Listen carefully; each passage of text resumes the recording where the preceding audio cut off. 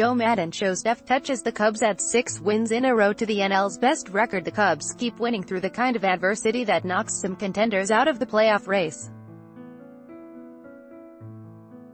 Chicago, AP. At one point during Anthony Rizzo's tough start, the big first baseman visited Chicago Cubs manager Joe Maddon in his office.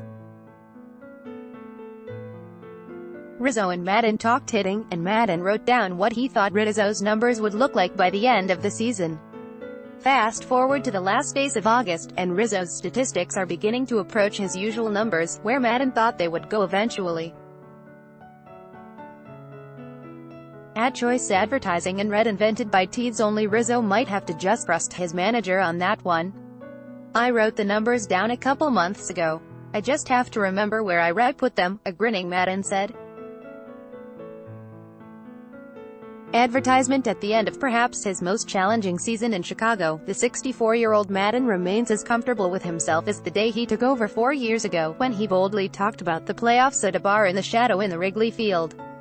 Maddon's personality, his steady hand, and perhaps more importantly, his subtle changes over the years, is a major reason why the Cubs just keep winning through the kind of adversity that knocks some contenders out of the playoff race.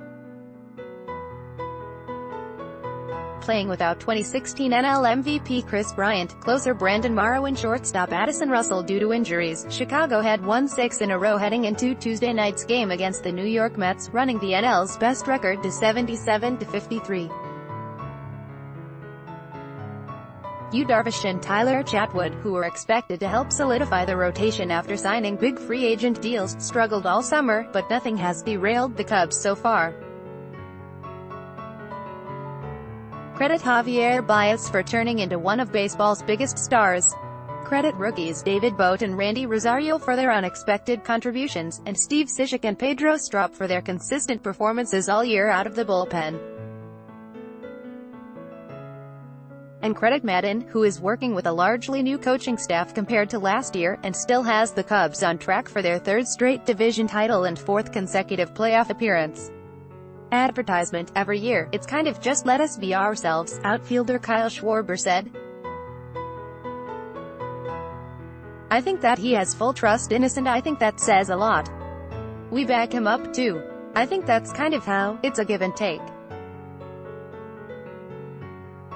He gives us the rein and we always have his back. At the end of the day, Chicago's latest win streak coincides with Maddon's annual American Legion Week, where he has his players come in later than usual, harkening back to when they were kids and hit the field when they arrived for the game. The Cubs still have themed road trips. Dress Like the Flamboyant Strop was a big hit this year, but Maddon has largely stayed away from anything like his more famous stunts. No petting zoos, no magicians, no mariachi bands. The Cubs are no longer the wide-eyed group of kids Maddon had in 2015. They have grown up, and their manager has tweaked his style to fit his playoff-tested group that ended the team's infamous World Series championship drought. If you pick your spots more separately or not so close together, I think they have a greater impact, so I just think, I'm ashamed to say I might be maturing a bit, Maddon deadpanned. That would be awful. But if that's true, I would really be disappointed in myself. While that whole maturity thing is still in question, Maddon has made a couple decisions this year that helped keep the Cubs on top of the NL. Advertisement. The 3-time Manager of the Year has smartly picked his spots for Ben Zobrist, and the 37-year-old utility-man has responded with a more typical performance after struggling last season. Rizzo's resurgence was jump-started by a productive stint in the leadoff slot. He has let Baez be Baez, shrugging off the occasional base-running blunder while the infielder repeatedly turns in electric plays in the field and at the plate. The bullpen, a disaster in the playoffs last year, has been one of NL's best, helping the Cubs to a Major League best 41 come-from-behind wins. I think Joe does a good job of not hammering the little things, even when we are not playing well, left-hander John Lester said after a Monday night 7-4 victory over the Mets. I think a lot of teams and organizations, when they don't play well, they run to the early batting practices, and maybe you'll see a pitcher's fielding practice thrown in there, whatever, but Joe goes the other Maddon's deft touch will be tested when Bryant and Russell come off the DL, creating a logjam in the infield after the Cubs acquired second baseman Daniel Murphy last week in a trade with Washington.